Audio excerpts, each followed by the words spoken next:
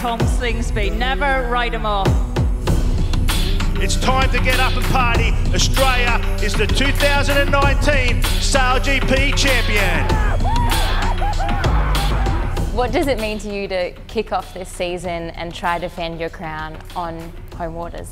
It's amazing. Being on Sydney Harbour with an all-Australian boat, hopefully the sun's shining, the wind's blowing and a huge crowd out there cheering us on, it doesn't really get any better than that. What really motivates you to, prove that you're the best? It can be tough to get motivated sometimes. So for me, having Ben Ainslie come to the class, he's the greatest Olympic sailor of all time, and some call him the greatest sailor of all time. And there's a saying in boxing, to be the best, you've got to beat the best. And being known as one of the best sailors has been, I've got to go out there and compete with Ben Ainslie and on a level playing field, same boats, fast, same racetrack, and be able to beat it.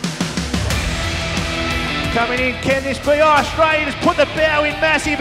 He knows that it's never over until it's over.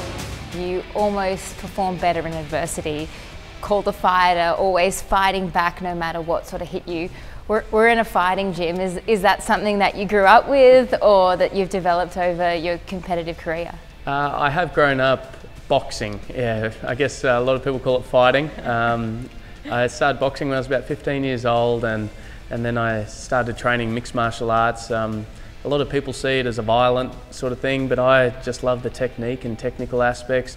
For me, it's fitness, and there is a real aspect that you can convert to sailing, being under extreme exhaustion and having to make very important decisions, and I think the training I do off the water on land helps for that. How much are you looking forward to lining up on that start line with the likes of Ben Ainslie? I think we're good friends at the moment, but I'm using him as my motivation to get up every morning and go training and work harder, and I know he's probably doing the same with me.